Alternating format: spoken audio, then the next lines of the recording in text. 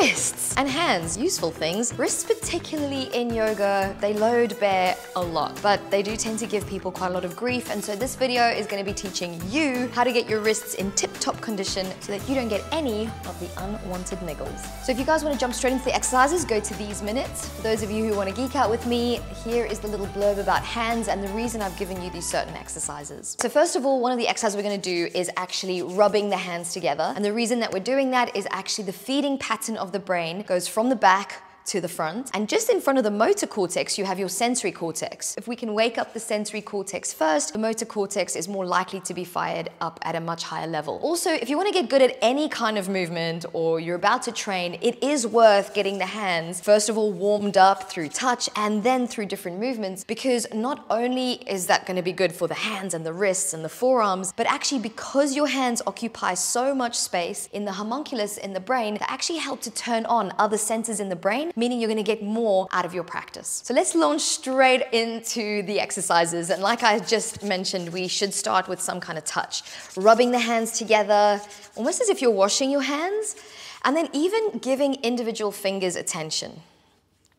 So you can just literally rub down in a little circle each of the digits. The second exercise that we're going to do actually involves still using some level of touch, but we're also going to start getting more of the joint range available in the fingers, and you're going to feel your forearms as a result, because actually where the connection points of the fingers feed down, they connect all the way into the muscles around here in the forearm.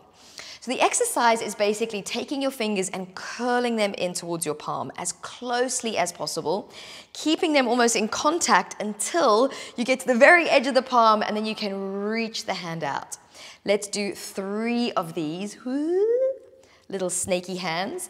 And then we can reverse it. The palm goes down and you're trying to keep the fingers again in contact with the palm as you slide the joints into the greatest range possible up into your high five position. Let's cross over to the other side. Left fingers curling them in at the top like a wave and then slowly snaking them out. If you have got joints that are achy, arthritis tends to start in fingers, then please don't do this. Make sure you're kind to yourself.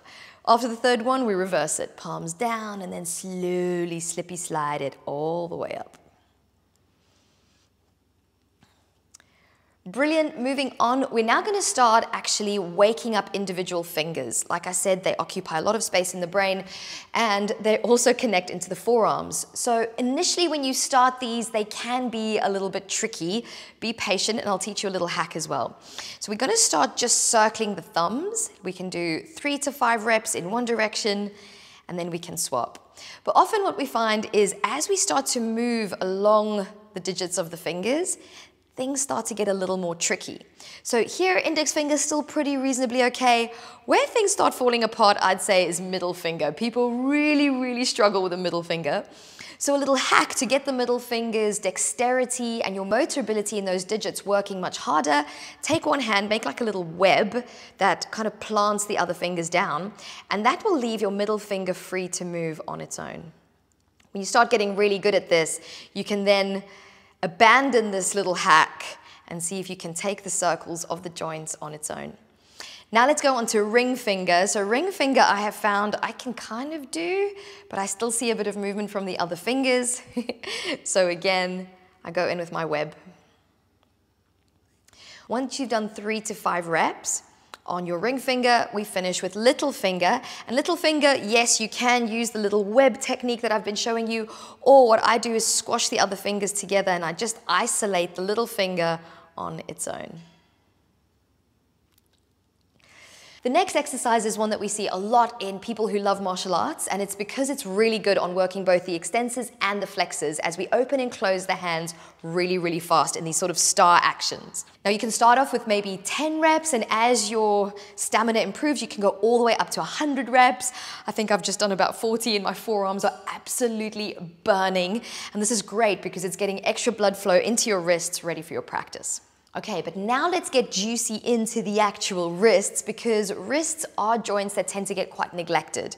We tend to just fixate them in yoga in one position and we never really come out of this position. To get the most out of your wrists, we want to teach them to move in lots of dynamic ways. And so what I'm going to teach you is a figure of 8 with your wrist. So I want you to begin with your right palm facing up towards the ceiling as if you're holding a tray. From the level of your wrist, flex the palm up towards you. Let the little finger lead the way initially. So little finger is going to curve down. And once your forearm is down, you're going to high five me. So palm comes up from the level of the wrist. Little finger is always leading the way. So little finger is going to rotate down. And then we're going to go through this figure of 8 motion about 3 to 5 times. Brilliant. So the next exercise is the same thing, same wrist, but we're going to turn the palm down towards the ground. And from the level of the wrist, you're going to bend down, almost as if you're trying to high five your own forearm. The thumb this time, however, is going to lead the way. So it's going to rotate you up. And then your palm is going to open in an upside down high five towards me. Thumb again leading the way on the way up. And these are your figure of 8s now with thumb leading the way. These are not only good for your wrist, guys, they're really good for your brain. After you've done the third one, let's change over to the right hand. So we're going to start off with right palm holding a tray. Right palm high fives you. Little finger leads the way, go down. High five me. Little finger leads the way. Let's do 2 more of those.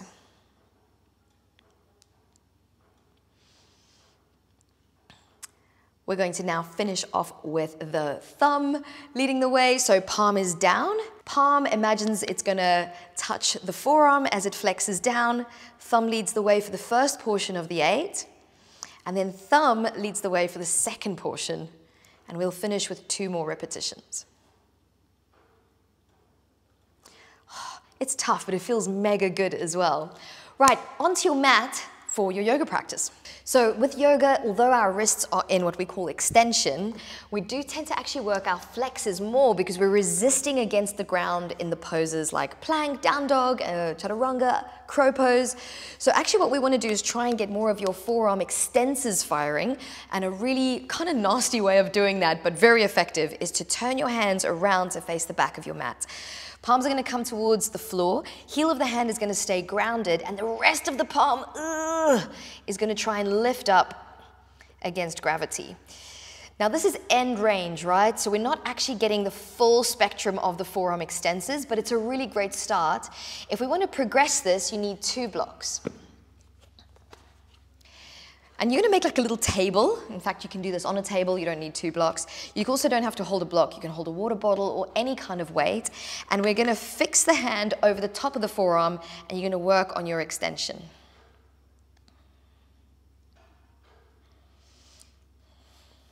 Cool, guys. Let's switch it over onto the other side. I've only done 5 reps with you, but please see how many you can tolerate.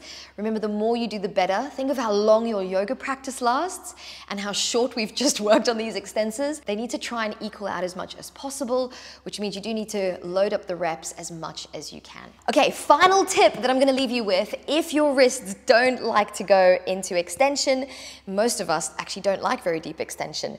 We make like a little T with our hands. We see that the angle around the wrists is actually not as deep as we need them for something like a handstand.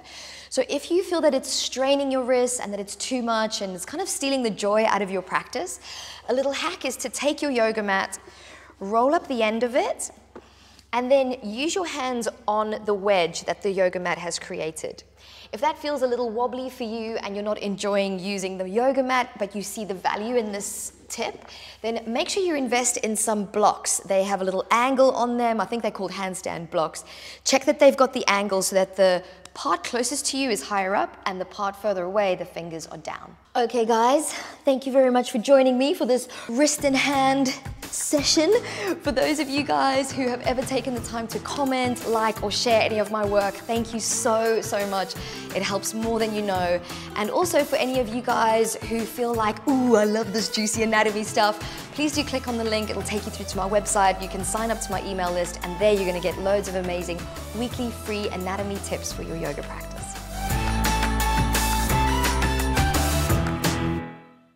Actually does feel really good. I might start using this more in life. Anyway, don't touch your face, COVID.